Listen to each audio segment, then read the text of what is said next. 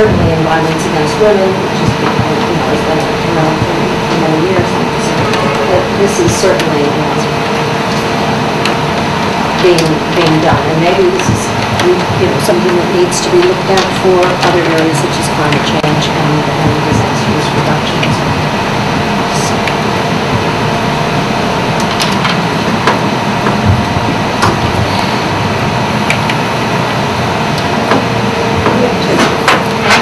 Vanessa. My name is Vanessa. I'm from Fiji. I'm recently on top in the SGAP, in the Gender Development section.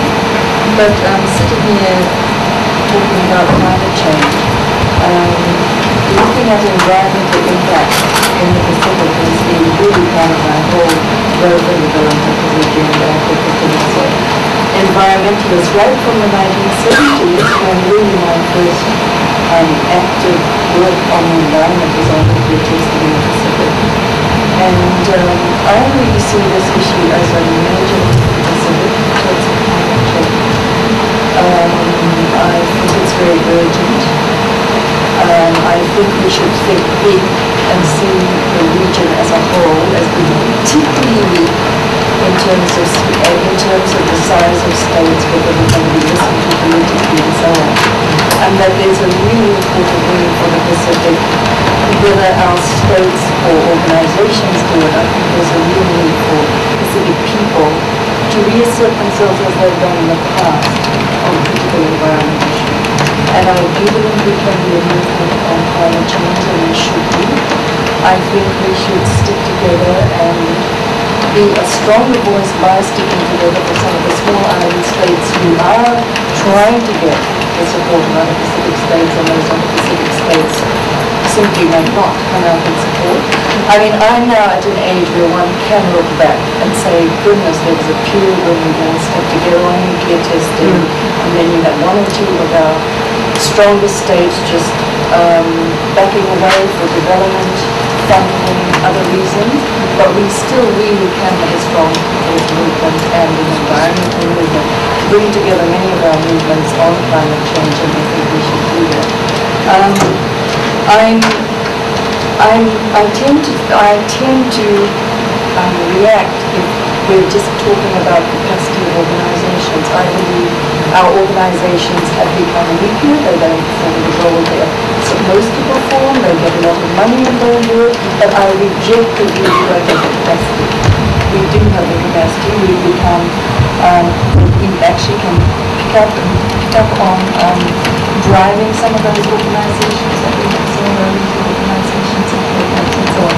So I would just like to add a note of our own sense of urgency. We can convey that to our organizations, that what we should do. We should look at different community, organizational, women, many other races that I think we need to rally around the issue. So rather than, I'm a bit concerned we get into the smaller details, I would be interested in the strengths of the Pacific region and the voice that it should want to take now on climate change globally, and that it has a lot it has to say as a region that uniquely across the world represents small island states, and the whole issue of sea level rise and so on, and that it can link with other countries that equally have a problem of sea level rise and the other climatic changes that we have.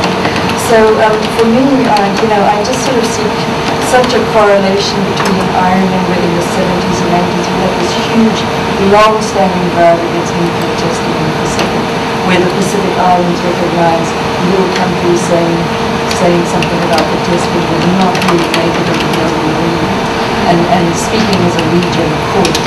And so, I really see us. And then we combine many movements, indigenous movements and feelings about land, people's sense of ownership and so on. So I would like us to really see those as our strengths, and as something where whatever our positions are within organizations or on the ground in Women 55, or people with aid and resource positions, that we really see this as, look, if it's not happening in the organizations, it doesn't mean it has to stay that way.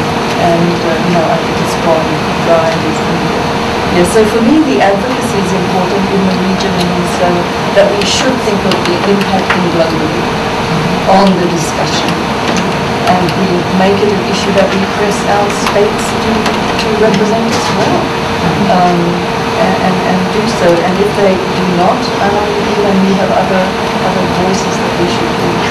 So I think, again, this whole thing of disaster reduction, like listening to our discussion between disaster risk reduction and climate change adaptation, sometimes I feel dealing with this as disaster risk reduction just will not get to the crux of the issue for the Pacific, which is, and I think if we can be voices for the particularly vulnerable parts of the Pacific, the states that are really at risk, and use those as examples. And then there are unknown places we just, not, the example from Bougainville, I mean, we only pick that up when we meet or we see them. And I think we've got a lot we can explain and show the Pacific. So I think we should use the whole spectrum to the impact of food production and so on, but just in terms of a few key areas like sea level rise, its impacts on whole countries and peoples. I think we've got a lot to illustrate to the rest of the world and also to fight for. I mean, we really have some issues that could affect us. So I feel strongly about it. Sorry, it just resonates with me that it's almost just how I felt over nuclear testing. It's really the developments from the rest of the world and other countries, how it affects the Pacific, how it's affected us environmentally. At the time,